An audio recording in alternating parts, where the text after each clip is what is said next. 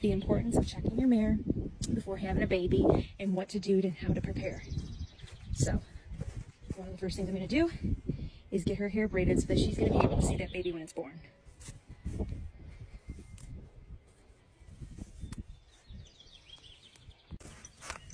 Nice and stylish.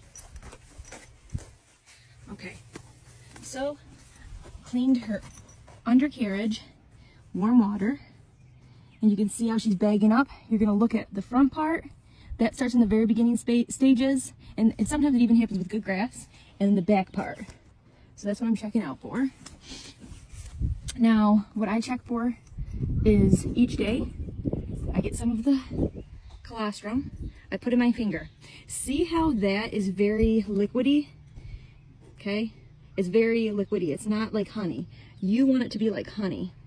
Now, I do taste it, and each day, I'll taste it in the morning, taste it at night. I want this to taste like honey. It will taste real sweet, just like what a foal would like. The consistency does change within 24 to 48 hours, a little bit before that. They will get soft. So this, the back part, will get soft all around that area. Now, I will take that wrap and I will wrap her tail. She's already been coconut oiled. You want to coconut oil a week before everywhere because you don't want anything to split from the top all the way to the bottom past about 2 inches past. Everything needs to be coconut oiled. You don't want any splitting. Think about you in that situation. So you see how her tummy dips down and it's like to a point? That's a huge sign that she's going to be having that baby very quickly, but it does come. Your main things that you're going to want to look, you can take their temperature because their temperature will change, but that milk will turn like honey, and you know within 48 to 24 hours that that foal is coming. Right now even, she's going to be stalled each night with hay and straw, just in case. Plus, I'm going to be coming out throughout the night to check on her. These are big steps, and hopefully, God willing, there'll be a nice healthy foal in just a little bit. So this is vet wrap. You can see that this is placed on her. Now, I like this to be totally breathable. I can stick 2 fingers in there if I want. And, you know, you can go as close to up here, but it's still always going to slide down. I do not want this super tight. I just want it enough so that, you see that, how loose that is? So that it is keeping the tail out of the way for a successful birth. Another thing that I want you to notice, she's really chill. Everybody else is eating grass, but she's just kind of wanting to be with me. This is a huge sign. She just wants to be with you, following you around. She's already been up to the house a couple times, being like, okay guys, okay, pay attention. You can even watch her tummy. It's pretty cool. Sometimes you can see the baby kick.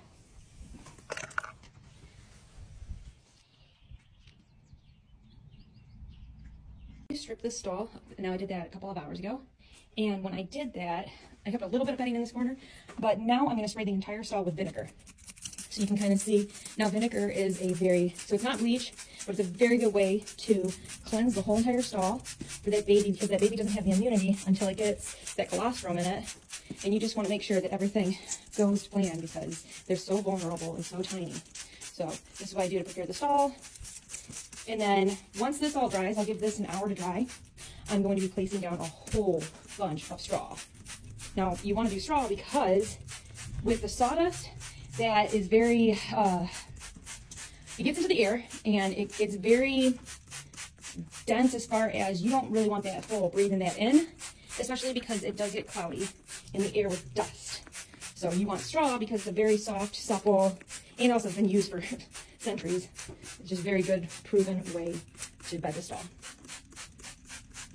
I also spray, for instance, my boots and outside the stall, and I'm going to go spray my utensils that I'm going to need, like the scissors, the cloths. The cloths I'm not going to spray them with vinegar, but anything that I'm going to use, I'm going to get my iodine out, and I've already called my vets, so they're all prepared, and now we're just ready for the next leg of the journey.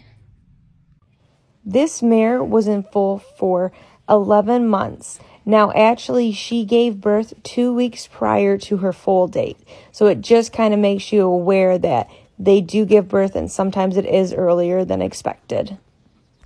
Her undercarriage was thoroughly washed with water and a mild soap, and then rinsed after. And then actually I did put coconut oil on everything just to make sure it's clean.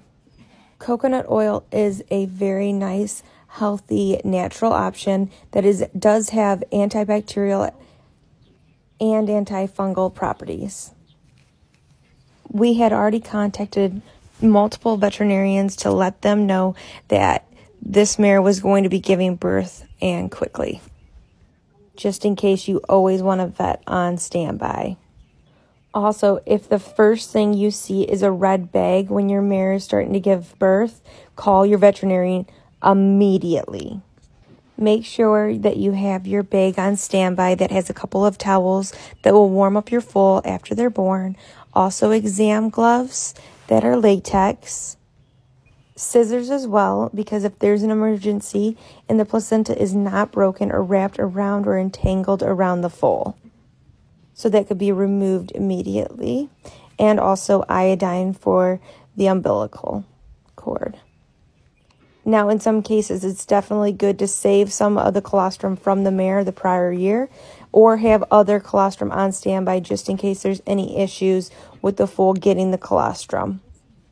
When that baby's coming out, you want to make sure that its nostrils are clear so that it can breathe. I always try to keep some towels right by me so that I can be able to go in there and clear the mouth, because there is liquid in there.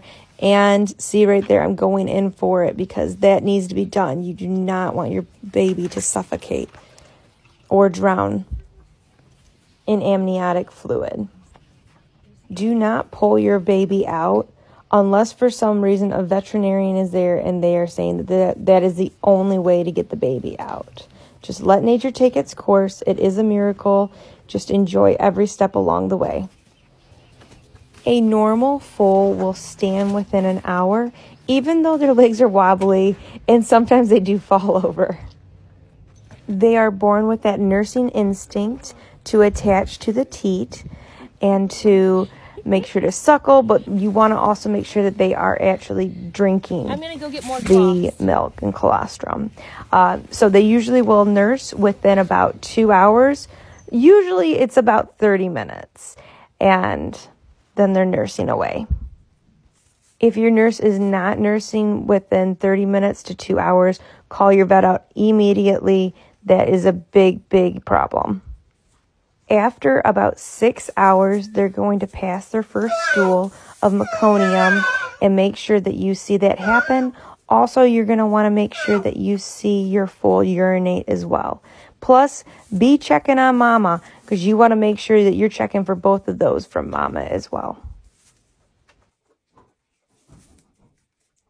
We looked over the whole field to figure out where the placenta was. Here we have it. Now, this is a very healthy placenta. As you see, this is the amniotic sac that engulfs the whole foal in the amniotic fluid. So we have this over here, and then what you want to do is you want to place your placenta out as an F. So this is going to be your F. These are the horns where the legs were, and then this is the body. This is the cervix where the foal came out of. So if you look at it all, now when you open it up, you want the inside to be a bright red color. Now an older placenta will be a little bit purple, and then eventually it's going to turn brown. So this is going to be filled with nutrients, and flies are going to want to come get it. Sometimes it's very important to save it, especially if there's any abnormalities in your foal, so that you can show your veterinarian this. Now, it just all depends, but this is a great example of what a very healthy placenta is going to look like. That's mama telling the baby that this is good, she's on the teat, and that's where the baby needs to be.